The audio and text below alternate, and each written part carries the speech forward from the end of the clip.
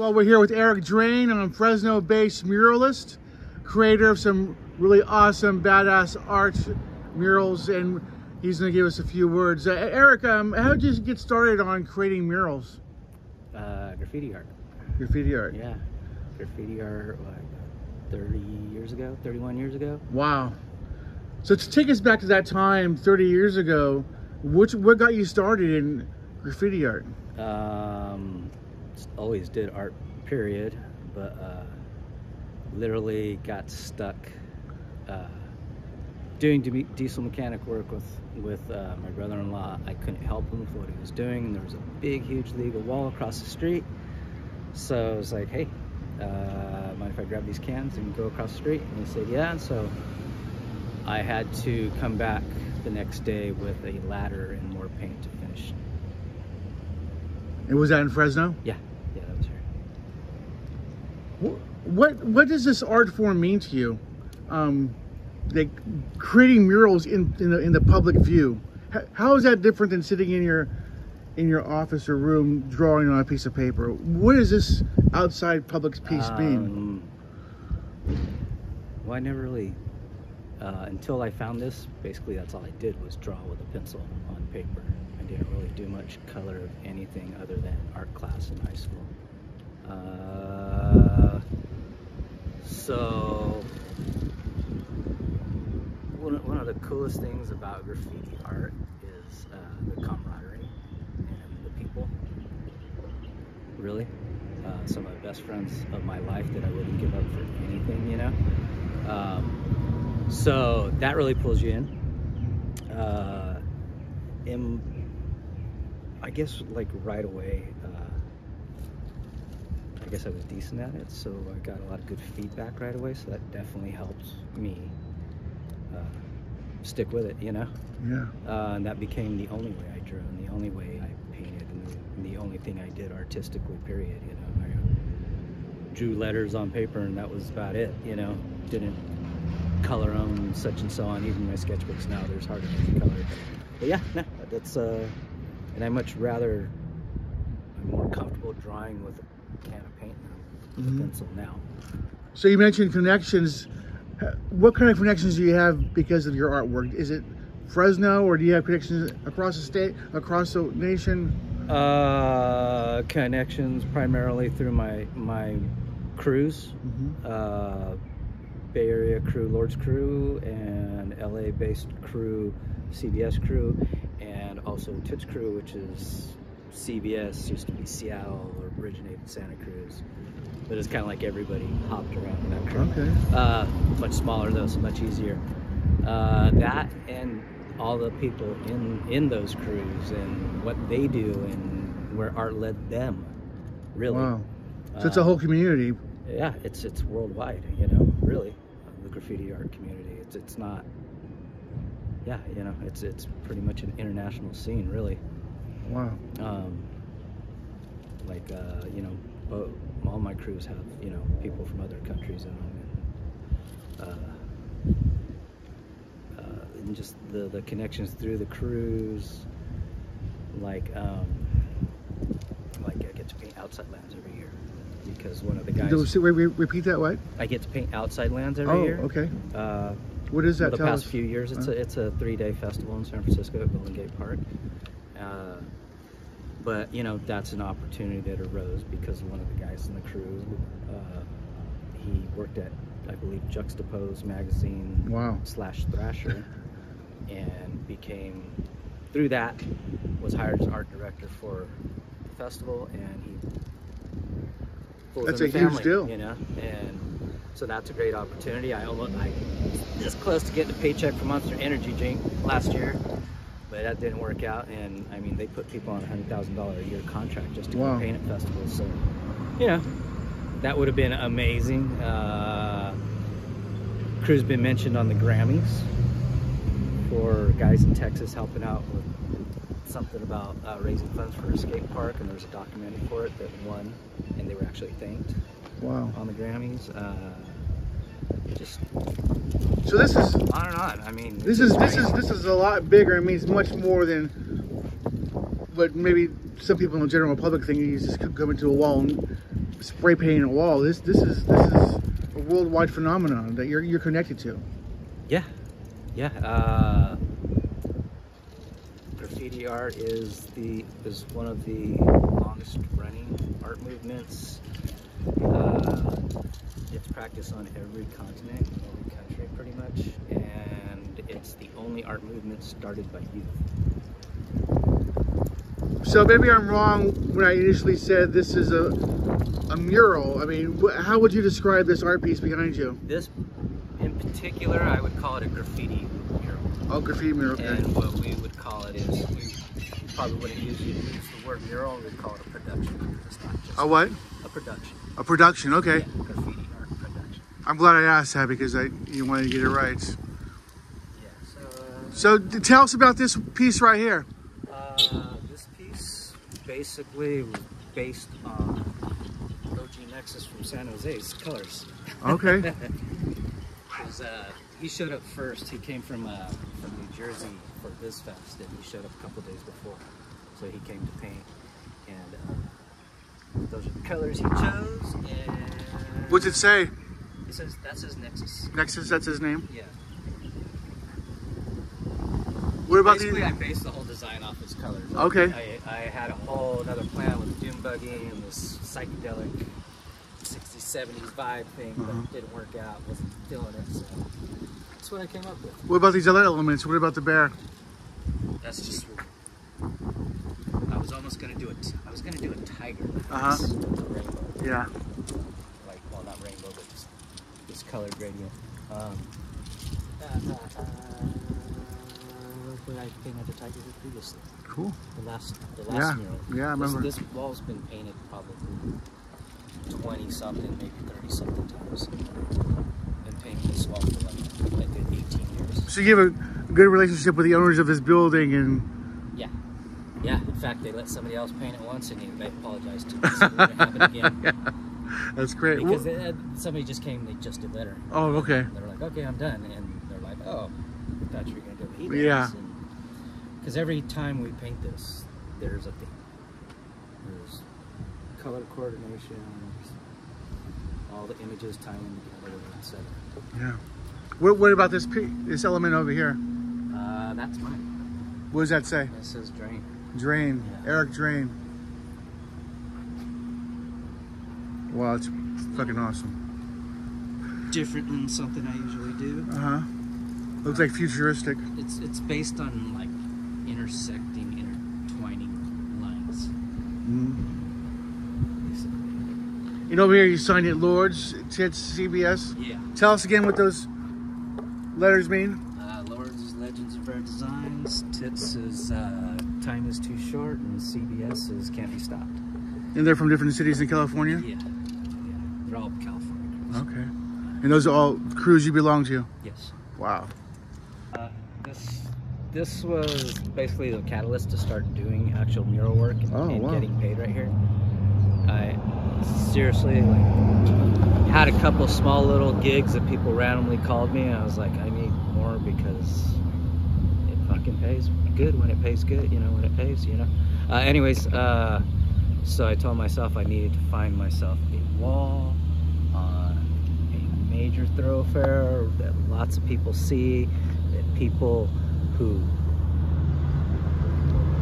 hand out money, decide where murals are going to be, pass every day on their way to work, etc. So I got this wall. I talked to the owner of the building. I talked to people at the apartments, found out who the owner was because he also owns this. And I got a hold of him. I talked to him for a bit because originally I wanted to do Stevie Wonder, this, that.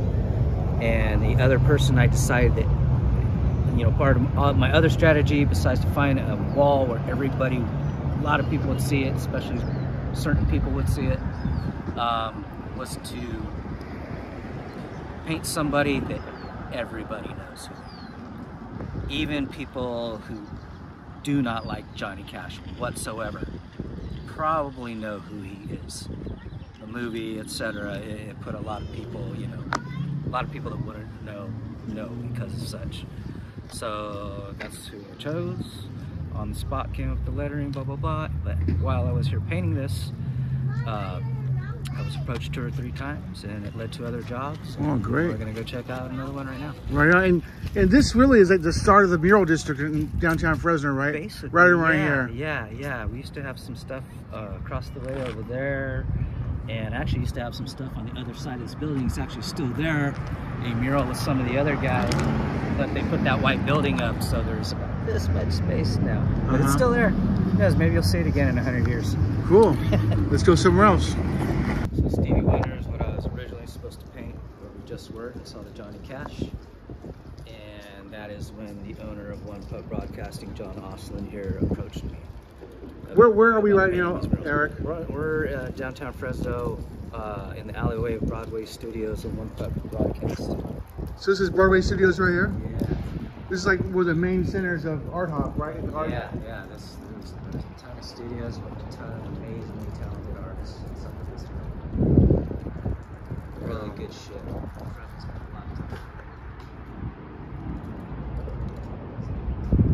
You just said Fresno has a lot of talent? Yeah.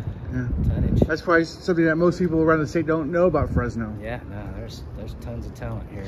If you look up famous people from Fresno, Google that shit, you will be I was blown away. How just Nobel Prize winners, etc., poets, actors. I mean, I couldn't believe how long the list was. Yeah. So you got Stevie Wonder up there. What else? That's Stevie Wonder, Mick Jagger, Janis Joplin, and Vinnie Carter.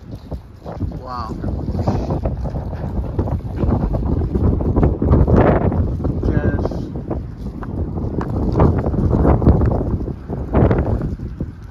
And Mick Jagger over here. Yeah, this is 2019.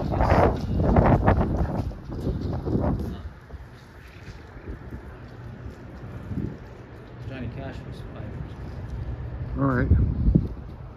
And did you do the Beatles also? Or? No. That's somebody else? Jason. Okay, Jason did that. Apparently we're almost related. Are you really? Yeah. The cousins or what? Cousins of cousins. Okay. Yeah. Who did the Sinatra? Oh, Coleman. It says Coleman on there. Who did all this pop surrealism? Jason. Is he still in Fresno? Oh, he was in Seattle for a while. I have one of his paintings I bought like 20 years ago. Okay, yeah.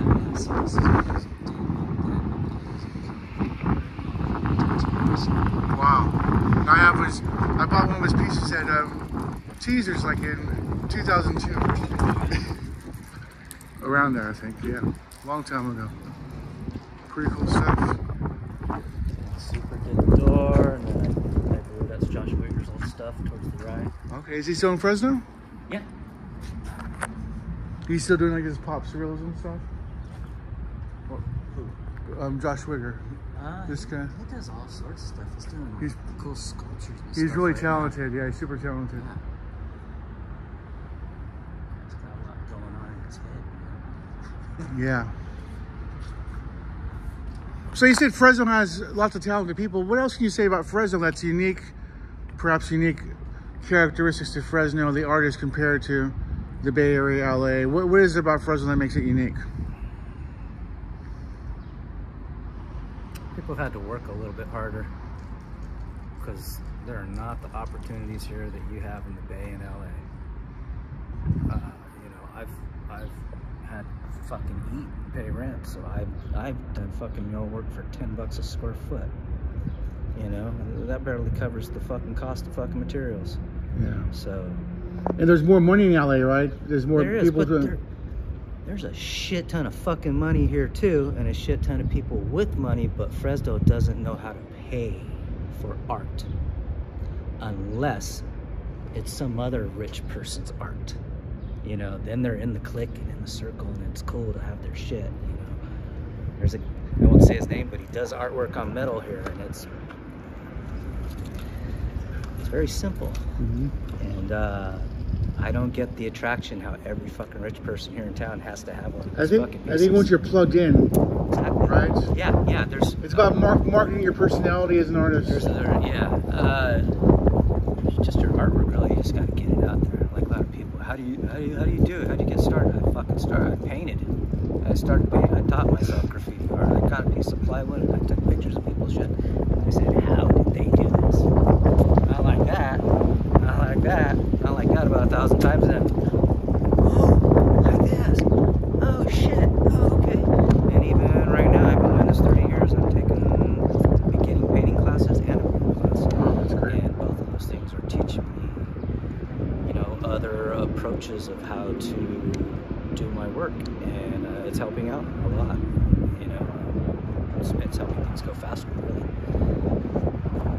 But one thing about Fresno is, like, when you see people talk about it, see shit online, TV, etc. about Fresno, all you see, and especially with graffiti, all you see is this: a dirty fucking alley.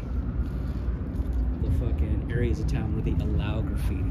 So all you see is a shithole, but they're insanely rich fucking mansions with fucking a basketball court that was so sensitive and expensive I couldn't bring in a scaffold to put the weight on it. And I mean, there's guys driving fucking Ferraris, and people don't get that. There's fucking rich money here. Over on said town, it's all glitz and glam and pretty and fake titties and nice cars, and it's definitely not. Like, I had one friend, he's like, so you live in Fresno, huh? He's like, so like, you got horses out there? You motherfucker. Well, actually, yeah, we do. But not like you think. Yeah. But it's just, it's endless suburbia, strip malls and suburbs and strip malls and suburbs. Until you get to the bluffs, which is like really rich money. Yeah, and maybe once we start to get in some hills, maybe things will change. Right. You get hipper, but also this downtown's coming back alive. And a lot of thanks to the artists for that. Okay. You know, I think it's a major foundation, right? It made other people want to be down here, and I think Reza Assemi is probably one of the most responsible for, you know, things developing down here again. He's a part of that art community that came out here in the 90s with Josh Wigger and Icho and Jason Graham and all those guys. Those guys really brought the art scene in Fresno to life. You know, Adam Mina and the art house, and yeah, those guys, super integral people, man. Awesome. Yeah. Let's look at your one last one. Okay. So this was kind of the building owner's idea. In fact, he knows the woman who that is. She's actually a Ukrainian woman, in fact. In fact, the newspaper was looking for me to do an interview about the mural, and I talked to the guy for an hour, and as soon as I said she was actually Ukrainian, it was over. He's like, okay, I gotta go. What's her phone number? Whole interview was about interview was about her. Tell us what this mural is about. It's basically a COVID tribute kind of thing, you know. Superhero medical workers, you know. Because the hospital is right across the street, right? This was my first color portraits right here. Oh wow. This is my first time even trying to paint a color portrait. So I feel pretty good about it. My gold's really wrong. I couldn't find the right colors. I should have come back with the right color to fix that, but I didn't. So this is what it is. This was a pretty fucking scary little spot right here. Why is that? Well, first of all, the first day I was out here, you know, the first few nights I was out here, I would trace 2 faces and then load up and go home, paint during the day, trace 2 more faces, you know. So I was projecting, and I was out here by myself. Oh, you were here at night by yourself? At night by myself, but even before that, I met the owner of the car lot next door, and he's out here going, oh, that's cool, blah, blah, blah, blah, what are you gonna do, this, that, and this, and what he's saying, he's like, oh yeah, somebody got shot over here on the corner last night. Yeah, it's a pretty rough neighborhood for those watching. I was all, this is the fucking corner. And so, yeah, no, I've painted plenty of hoods in Fresno, and I'm sure there's, you know, there's gangsters around, blah, blah, blah, but this I wouldn't fuck around in this neighborhood. There was one time I was out here painting and my back was turned. I turned around and looked up and there was about 7 of the fucking older G's from the neighborhood. Not kids. It's actually probably luckier. Kids probably just would have fucking went straight to me. But older G's, and they fucking had some, they were big fucking dudes and they had some looks on their face, and I turned around and I looked, I was like, hey, what's up, guys? So what are you doing? I was like, oh, this is for this guy, you know, we're trying to say thanks to the nurses, blah, blah, blah, blah, blah. And he just, all right, cool. Fucking, he turned around and they all turned around and they fucking walked away, but they're the biggest fucking one. He looked back a couple times and his nostrils were just, damn. And I was like, fuck. Because this is like, in their mind, this is their wall. This is their fucking neighborhood. He was like, all right, we'll allow it. You know what I mean? This is their fucking space right here. Yeah. So yeah, that was a trip. And I've been shot at on the west side back in the day, blah, blah, blah, but that was... Why, do you know mural? Doing graffiti art. Oh, okay, legally, graffiti, but, yeah. you know, just, yeah, this was fun. This was a learning experience. They don't make this color, or this color. If you look, you can see little bitty speckles of probably about 7 fucking colors. Wow. That's so beautiful. That was fun. Yeah. Just figuring it out. Yes, I know it looks like he's wearing fucking lipstick. Fucking picture I used, it was that dark and I just fucking went with it and oops. Oh, it looks great. You did a fucking fantastic pictures job. later, his lips are not that dark. I think Spider-Man probably came out the best. Wow, that's badass. That's probably 7 colors. That's badass, man. That's so cool. Yeah, I felt like it looked the realest. Yeah.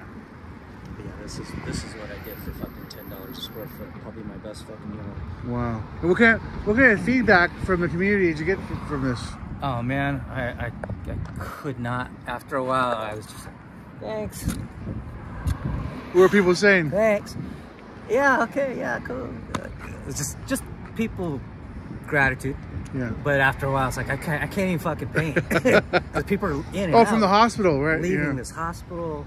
Even people just passing by, people walking by, homeless, little kids. And little kids fucking love this shit. Yeah. Yeah. I mean, while I was still painting, they're over here taking pictures. So that's super fun. That's right. Making them super happy. Right on. So yeah, but lots of super good feedback, lots of thank yous, tons of followers, mostly nurses. Yeah. So yeah, that was cool. Wow. Yeah. It's weird. This didn't get me any work. This hasn't got me any work. A lot of people who knew this guy came and talked to me, but as soon as I started talking prices, I'm like, oh, okay, I gotta pay for it. Yeah. Yeah, you gotta pay for it. Yeah. It's what I'm trying to do to eat. Damn it. That's right. This is fun, but it's also fucking work. Yeah. Yeah. And the paint costs money also, right? $7 a can. This has probably got fucking at least 50 cans fucking in it, you know? That's amazing. Yeah, no, the paint we use is imported from Spain. It's a special kind of paint. And there's actually quite a few companies, but there's a main company that most use. It's from Spain. They make hundreds of colors. Wow. And it's produced for art. Wow, I didn't know that. For art. Yeah. I think most people would just you went to like Home Depot and got like spray paint. American paint's no good. Yeah, I really. Yeah, it hasn't been any good since I guess the 90s. Why is that? Our regulations, chemicals, etc. Okay. And I guess companies here have tried it, but because of regulations, they can't do it. It's like, because this paint's almost like it's almost like it's acrylic. Wow. It's like it's all satin. You can get gloss, but anyways, yeah. All right. Well, Eric, do you have any closing words? Any closing words about your art and what it means to you, or the art movement at large, or Fresno, or anything? I love that Fresno's coming to life with the art, and it's getting bigger and better, and I've heard all kinds of new money. The city and even the Tower District is allocated, so some good things are coming up. I've got an idea for a tower postcard thing. Right now. There's 2 artists for each letter that are locals from the area, blah, blah, blah. That sounds great. And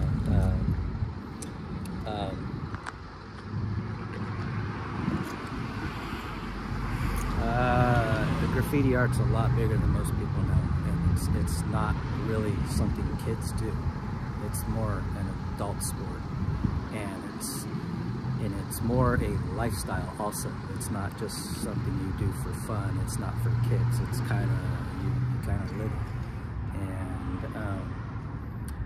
you know, it's really misunderstood. It's like a culture, right? It's a subculture. Yeah, it is absolutely is a subculture, and it's also a multi-million-dollar fucking industry, a huge fucking industry. And a lot of people say it's a leg of hip hop. I personally don't think it is, because you didn't have to be about hip hop. Maybe at first that's how it started. No. Okay. Not maybe, you know. No, it just started with people who wanted to fucking have their name known, and be famous. You know?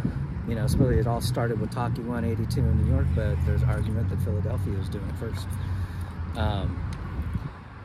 But you know, like I said, it's really misunderstood. Like I know a fucking retired Marine drill instructor that does this shit. You know, super successful business owners that do this shit. You know. Everybody does shit, has wives, kids, families, and it's like being a painter, right? This is an artistic expression. Absolutely. There's no fucking difference other than we're not using a brush and we're painting big on walls. And, you know, stuff like this, you see, it's not illegal. It was done with permission. It was asked for. It was warranted. You know?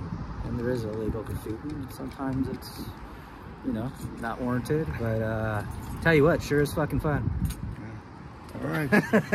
Well, thanks, Eric. Appreciate it. Thank you.